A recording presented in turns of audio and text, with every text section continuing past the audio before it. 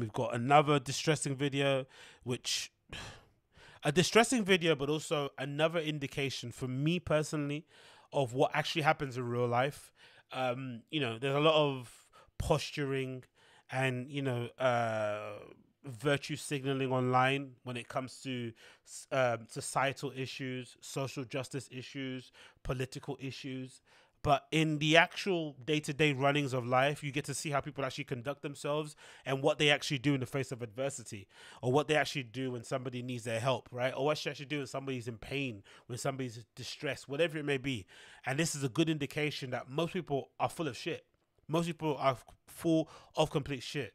Now, of course, the uptick in violence against Asians in the US could be blamed on many different things. It's you know, there's people out there that can even argue with the fact that, you know, is this violence that we're seeing really being directed at people from an Asian descent, or is it just a symptom of the times that we're living in during the pandemic? The fact that Asians are being assaulted in metropolitan cities where they mostly live is just a coincidence. Blah blah blah. Who knows, right?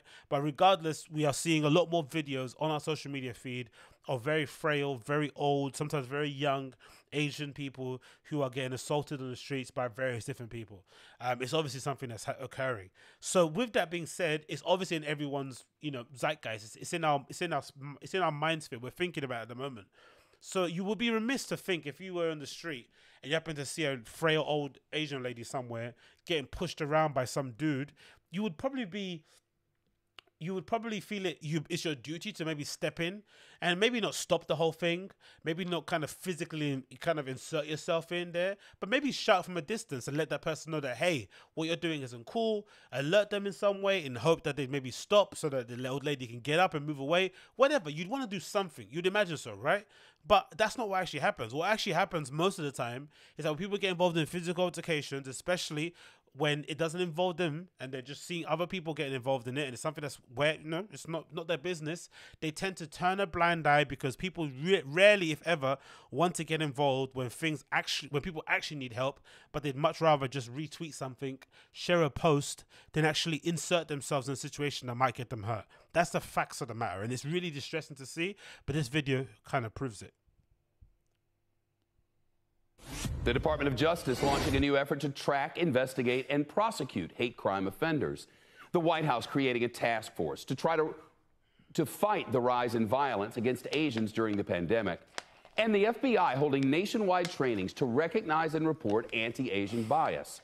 Few cities have been spared the violence, but data shows spikes in Boston, Philly, Los Angeles, San Francisco, Phoenix, and the worst of it all in New York. From 3 Asian hate crimes in 2019 to 28 last year, and Jesus already Christ. 33 this year. We're about to show the latest attack, but a warning to you now, it is difficult to watch. Police say a 65-year-old woman was walking to church when a man punched and kicked her while shouting anti-Asian slurs. This is Midtown Manhattan. Holy shit. You can see the attacker stomping on the woman's upper body and head 3 times after she fell onto the sidewalk.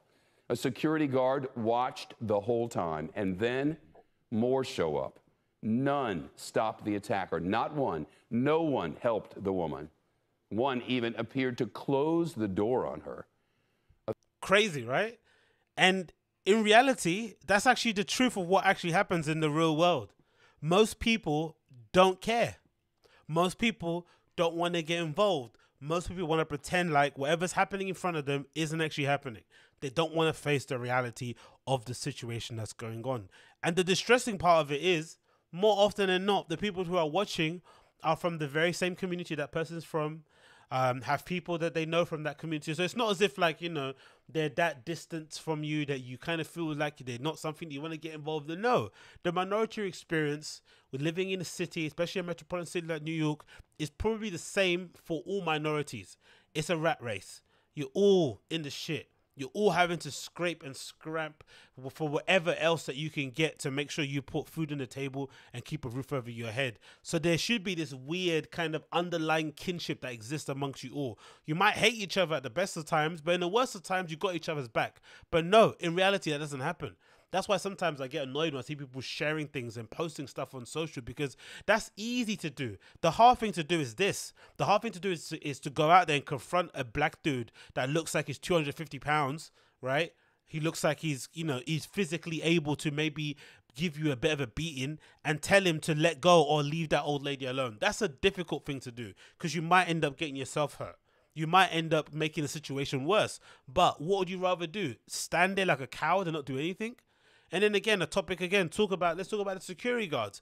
The distressing part about the security guards is that more likely than not, they are migrants, or they're from a minority community themselves. Whether they're black, Hispanic, whatever they are, or maybe even Asian, they're of a minority community themselves. They've probably got that job to support their own family. It's maybe one of their second jobs. It's a job that's actually providing them with the ability to keep the lights on in their house. So through this public outrage, through people like myself making videos, more attention is going to be brought to this video. People are going to be chastising them. And eventually, guess what happened? Because people love to do the social justice thing online, they'll end up getting fired, they'll lose their jobs, and their families will be desolate, because there will be no option and possibility for them to keep the lights on, because daddy lost his job because he didn't want to get involved with something that he, in his right to be honest, because I still think it's cowardly, I would have got involved myself.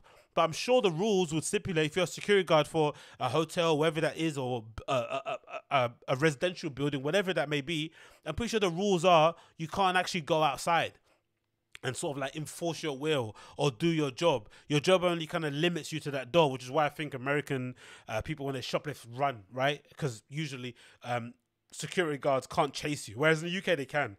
Well, they shouldn't, but in the UK they do chase you down the street. But in America, you don't really see them chasing you through the car park. As soon as you kind of leave the building sort of thing, they sort of kind of let you go. So in there, I would imagine by law, they're probably right in their own regards, right? They're probably within their rights to stay in that door and not make a move. But surely if you saw a 65-year-old Asian lady walking home, carrying her bags, minding her business, getting kicked repeatedly in the head, okay, forget if you saw them having a tussle and you thought, okay, you don't know who the guy is, that could be her son, I don't know, you don't know what's going on there. But from time you see a guy kicking a 65-year-old woman in the head repeatedly, you know, 5 feet away from you, you can't say nothing. You can't say anything. You can't even just like shout just to kind of startle them a little bit. Nothing. You just stand there, and then you go up to the door and you close the door. And again, like I said, the tragic thing about it is I'm pretty sure that these security guards are minorities. And if they're not minorities, that job is a very crucial part of their income stream. It's a very crucial part of allowing them the ability to support their family or themselves. And now that job is going to go because they weren't brave enough to step out outside and defend somebody who is defenseless. That's the disgusting part of it. And all these people saying stop Asian hate, all this sort of malarkey, save your post. Because if somebody's actually getting beaten up outside on the street and you happen to be going home somewhere, or you're not dressed the right way, or you feel as if that guy is a bit too big, you're going to walk away and turn a blind eye, because most people are cowards. That's the really annoying part. That's what gets my real bee under my bonnet. Most people are cowards, and they would rather do the easy thing, like retweet, leave a comment somewhere on the post, than actually go out there and confront these bigots, confront these vile humans that decide that it's within their remit to go out there and, you know, beat up every Asian person they see because they blame them for the pandemic. Disgusting. Absolutely disgusting. But again, am I surprised?